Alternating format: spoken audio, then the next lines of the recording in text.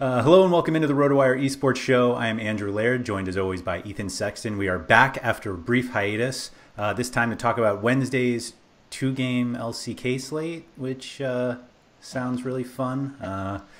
Ethan, I feel like every time we do these LPL LCK slates, we're like, let's just really figure out where the points are coming from the LPL teams, and we don't have them for this slate. So no, I think it's just because the LPL is just way more fun. There's way more teams there, and there's way more, which means there's way more teams that are like way more enjoyable to watch. Yeah. So I think that's the biggest thing. But you know what? They're not here, man. We can't dwell on it. We just gotta work with what we got here. And it could be worse. We could be doing North America or Europe. So it could always be worse, man. Low blow. All right, so we've got, like I said, two-series slate. We've got Damwon, big favorites against KT, and Sandbox favored against our favorite team, Fred at Brion. Like the kill totals for these games are actually the same. Obviously, Damwon is expected to crush KT, so they're pretty one-sided there. Is there a path? I mean, obviously there is a path because upsets happen all the time. We know that thanks to Fred at Brion. But like nobody is really going into this slate realistically saying like, I'm going all in on KT, right? I think only if you're playing like the multi-entry for 10K grand prize. I mean, maybe that's a KT sweep is probably your fastest way to get towards the top of a GPP leaderboard. But I'd be surprised if anybody was looking at this slate and they were really thinking that KT was going to pull off a sweep at Damwon tomorrow. Like you said, anything can happen. We saw Fred at Brion sweep Damwon earlier in the year, but still, I think we bring it up every single slate as the hey, anything can happen, this happened, so anything can happen. But I'm certainly not expecting KT to I really don't think KT will even win a game.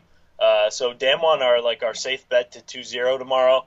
But the question we need to ask ourselves with Damwon is, do they pay off these lofty salaries? Me looking at this slate holistically, I think Damwon's a 2-0 sweep probably. And then I think that Sandbox Fred at Brion one is a sort of a tough one to call. It's the two worst teams in the league, right? Yeah. Which means it could be a very sloppy series on both sides. So we could see kill totals up for either side. I'm kind of leaning the Sandbox side, but it's really like on a razor's edge because it's a tough one. I'm operating under the assumption that Lava is back for Fred at Brion, so in their last series, they had to move Umti into the mid lane, right? And then Chieftain came in and played jungle. But since it's been over a week since the last games, I'm assuming that Lava is back, but I don't have confirmation at this point in time. So there might be something out there on like Weibo or like I don't use it at all, which is like the Chinese Reddit where a lot of information breaks. So if you're really digging deep, folks, you can maybe find out. I'm working under the assumption that Lava is back, but even so, and it's kind of, I don't know if it's just like bias or whatever, but I said when we first started doing these that I like this Sandbox roster, and so far that's proven to be, a bad call, obviously, because they're in pretty rough shape, but it just feels like to me they still have better players overall. But really, like nobody's going to be surprised if either of these teams wins tomorrow. And it just feels like that's the series that's going to have the higher kill totals potentially. Just because it kind of feels like Damwon maybe they don't need to pick up as many kills. Although in fairness to them, they do get a lot of kills in their games usually, and KT has given up the most deaths on this slate by a lot, by like over 70 deaths, I think. So, I mean, there's room to think that Damwon could put up 20 kills a game and get a sweep. It's going to be hard to long stack them though at these prices. So you could do a short stack with Damwon potentially, and then look at either Fred at Brion or Sandbox in your long stack and build your rosters from there. But yeah, it's not a lot of like analysis for this slate, I guess. You know what I mean? Like but that doesn't mean that it makes the roster construction easy. Yeah, I guess. I was kind of just guessing based on the prices and the odds that a lot of people will try to build Damwon, Fredit Brion lineups because if you kind of look at the Fredit Brion sandbox matchup as a toss up, which like it's not odds wise, it's not, but like they're the two worst teams, so anything can happen. And then you just kind of take the perceived safety of Damwon, then that's kind of the easy build. But you kind of mentioned this point that like it's possible Damwon can just completely roll and not need a lot of kills. And if Sandbox and Brion are just sloppily killing each other all over the place, then maybe it's a game stack day? I don't, man. I just, like, so we know that they're much more viable on these two gamers, right? For sure. So I can't really say it's a stupid thing to do if somebody wants to do it, but I'm not going to do it. The biggest issue that I see is that Fredit Brion just really don't get a lot of kills in their games. Like, they only have 145 kills in 18 games played this season. Man, which is like 70 less than Sandbox even. And, you know, we're talking about the two worst teams in the league. So that really gives me pause on a game stack. And, you know, just because the fact that they just do not – I mean, that's less than 10 kills a game, right? If I'm doing my math right here. 8.06, and Sandbox is the next lowest at 12.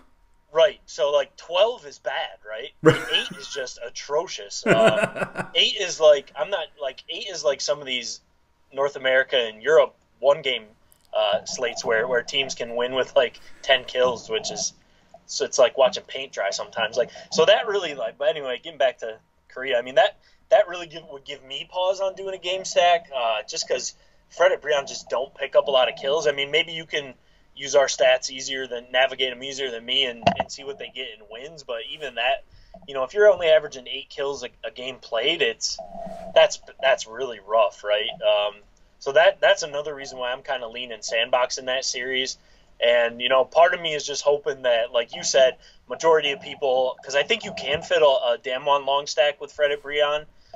So I'm kind of hoping that that's the chalk, and maybe we get a Sandbox stomp with some decent kill totals, and that kind of differentiates a little bit, although we know – on these two-game slates that a lot of things are going to be pretty popular at the end of the day, unfortunately. Right.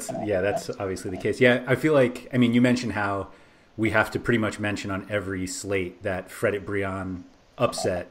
But, like, we also mentioned that on that day, you didn't need them. Like, the team slot is what paid off, and people were playing them because they were the cheapest. It was like 3,800 at that point. So it's not even like the Fredit Brion players were all that helpful. So we do have a problem, basically a problem there because we don't even want to play them. But you have to imagine that they score better than KT. If Fredit Brion lose 2-1, let's say, and KT gets swept, like at least they're scoring more than KT, but then so you're essentially hoping that your Fredit Brion players score enough while losing 2 games then to make up for the hopefully Damwon crushes because you're pairing them with them. Yep, or vice versa, right? Like you're hoping the same thing with your Sandbox guys. If you're going Sandbox, if they lose 2-1, then it's the same deal. But yeah, I mean, it's that series really like it's kind of on a knife's edge. I think I feel like this Sandbox lineup should be better than they are, and maybe that doesn't mean that they're like a good or even or I was going to say maybe it doesn't mean that they're a great team at all or even a good team, but I just feel like they should be better than how bad they've been performing. Like they still have some guys that I think are talented. Like Summit's been good and Fate has been good in the past and Route has been good. They're just, they're struggling right now mightily. So they're not a good team, but neither is Fredit Brion. So this is the series to really take a look at them, right? And I can't really fault anyone if they want to go either way in that one. It's just kind of a coin flip series, and then you've got the safety of Damwon, the perceived safety of Damwon anyway, and then you've got KT as the ultimate leverage. So KT probably you're looking at 10% ownership. I would guess. Maybe bigger in like the big multi-entry, because there's only 4 teams. But they're certainly going to be the lowest owned team, one would think. And then, you've got Fred at Breon and Sandbox leeching ownership off each other at probably similar rates. And then Damwon should be the most owned team by far. Yeah. So I'm going to pull a little LGD here and look, because Sandbox in their last 4 series, they were swept 3 times, but they were swept by T1, Genji, and Damwon. And then they swept Hanwon. Yeah. Out of nowhere. That was their last series, right? Yeah. So I want to give the benefit of the doubt that like the stats look bad because they just went through like a ridiculous part of their schedule. Yep. That makes you have to ignore the fact that they lost 2-1 to Red Force, got swept by KT, lost 2-1 to DRX. Yep. They swept Afrika. So like it feels a little bit just like that LGD situation where we're like, we know they're not great, but how much can we really look into at least the recent stats, because we would have fully expected them to get blasted by those teams, and they got blasted. In fact, the Hanwha upset almost makes me feel better about it, because I'm like, they got killed by the top teams. Hanwha, we've seen them put up big scores, but like we know that they're not in that same group as Damwon and Genji. Right. So like, sure, they can win. The sweep, I guess, was a little surprising, but like maybe Sandbox is okay. Yeah, I think they're better than their record, is what I would say for sure. And the thing about them getting that sweep over HLE in their last series is it makes me feel better about their lineup. Like I feel like, because they're we should mention, right, that they're a team that has substituted in the past, especially at that AD carry role primarily. But the fact that they got a 2-0 last time, it makes me feel pretty good that they're going to roll the same lineup out there. So, with that being the late game, hopefully that gives us a little more safety there. But, nothing is ever 100% certain, of course. So, that's part of it. I mean, I just think they're better. Their roster is better than this Fred at Breon roster. But who knows, man? I mean, it's a matchup with 2 bad teams, and, a lot of times when we see a matchup like this, we're like, why not take the cheaper team? Although you're really not getting a lot of salary savings by going to Fred at Breon either. So, it's a really close one. For sure, either side could win, but I'm going to lean Sandbox for sure. Yeah, I think I could just convince myself on that one. So we'll have to apologize for the Breon sweep tomorrow. Yeah. It wouldn't be a shocker, but I'm just not going that way myself personally.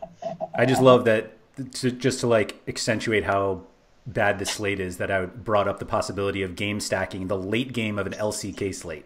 Yeah, you got to have some stones to do that. That's for sure. And then it's 2 teams that really don't score very well either, so it's like it's not really the most enticing prospect, I guess. Yeah, I don't think this matchup was in the Back to the Future sports magazine. So well.